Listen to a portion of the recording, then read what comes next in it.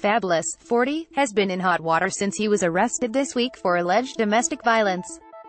The rapper has been accused of allegedly assaulting the mother of his two children, Emily B. Shortly after the arrest, a disturbing video of an argument between Fabolous, Emily and her father was released, and it was the incident that reportedly led to Fabolous turning himself into the police that night. Here's everything you need to know about the hip-hop star currently involved in legal issues. 1. His hip-hop career started when he was a senior in high school. One of his first public appearances was when he rapped live on DJ Clue's radio show in New York City, which was called Hot 97 at the time. He was eventually signed to DJ Clue's record label, Desert Storm, before securing a distribution deal with Elektra Records.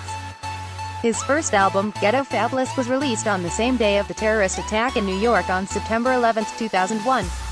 2. He never intended on becoming a rapper. In a 2001 interview with Hot104.com, he explained that when he first started getting opportunities, he only did it for the money and never thought it would be a long-term career. As he became more successful with his hip-hop, he decided to keep going and become the rapper he is known as today. 3. He was arrested for unlicensed gun possession in Jan.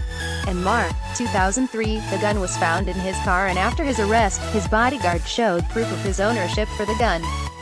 4. In 2006, he was shot in his right leg by an unknown assailant. He was leaving Sean Diddy Combs' restaurant, Justin's in Manhattan, when the incident occurred.